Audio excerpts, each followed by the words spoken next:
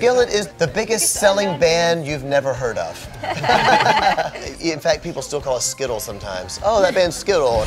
No one can make this better. Take control, it's now or never. Are you sick of it? Raise your hands, get rid of it. It was like, almost like for the first 8 years, it felt like every show was trying to win people, trying to convince them. We can win 2 of these people. Yeah, it was usually like half the show is gone, and you start to feel these people like us now. You know, we're winning fans. And I think that's the reason Skillet has become successful over the years. We've kept those fans, and we do everything we do to give them a show. So now we're beginning to hear the roar at the beginning of a show, and there really is nothing like it. Rising revolution, it's our time to change it all. We started working on the record. We started doing demos several years ago for the record, and we were writing like crazy. Even on tour, we were writing, and you know, it took a long time to get time to write. I mean, it was just we were touring so much, and then there was so much pressure on, you know, so much pressure now because To follow up the platinum album, everybody's like, whoa, you got to raise the bar, raise the bar, raise the bar. I'm like, how far can you raise this bar? I don't know, we're tired. I can't even. Tonight, we rise, rise. Rise is basically the story of your average American teenager growing up, you know, coming of age and being faced with the unbelievable problems of the world. All of the school shootings and bombings, all these massive world problems, but also being faced with inward problems of Hollywood telling me who I've got to be, my friends at school bullying me, my parents' divorce, trying to find out who I am and all my own insecurities and feeling insignificant. And it's a story about being faced with that and trying to find faith in a faithless world, in a seemingly hopeless world, to rise above. You know, it's not just a Christian message, it's a message for humans all over the world. How are we going to do that? This is the call. Tonight, we rise, rise. A lot of times in rock music, it's me singing about me. I this, I feel this, I feel this. And this sounds very we. It's very we-oriented.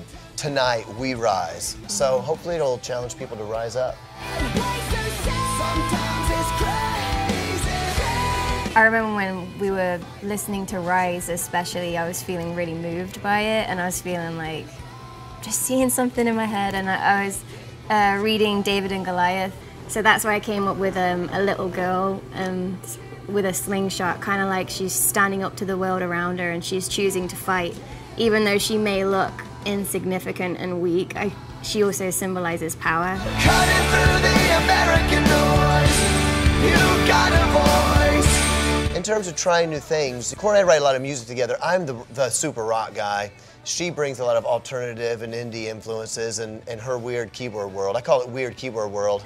To me, it feels really fresh. The keyboards on the record, to me, feel extremely exciting and really cool for a rock band. There are things that you know your fans love about you, so we don't want to get away from those things. So we still have the songs with the guy-girl vocal, the string orchestration, all that stuff is still there, so nobody freak out. No freaking out. Ecstasy's got a hold on me. Guess I never knew love like Love knows me.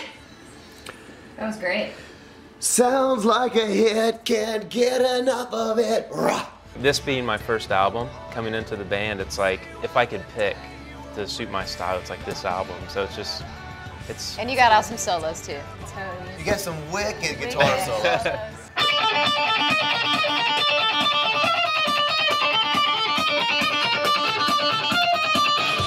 And when people say, what was your biggest influence writing this record? It's the fans. I know what they're going through because I talk to them, you know, online. I talk to them on Twitter, and I talk to them at shows.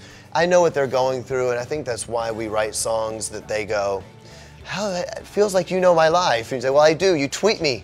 You tweet me 10 times a week. somebody come and save me from this naked. Writing music's fun, but for me, performing is what it's all about. Because you know when somebody's out there singing a song and they're singing back to you, you know that you've written something that's impactful to them and that it's maybe touched them in some way, you know, and then I feel like Bono.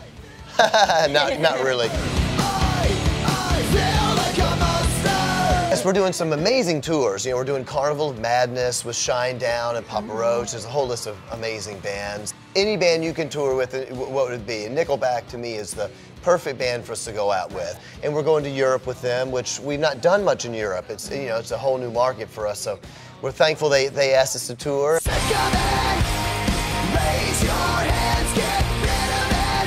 While there's a fighting chance. Are you? The things with Skillet is Christian music, the title, Christian music, means a lot of different things to different people. Yes, we sing songs about our faith, but not all of our songs are about our faith. I think when they meet us, when we have a chance to sit face to face and say, this is why I believe what I believe, I think they go, all right, I think I get it. But it's the idea that we play loud music.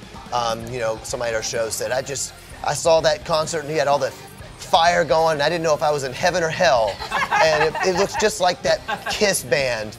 And you know, when they left, I was like, we look like Kiss. I am so happy.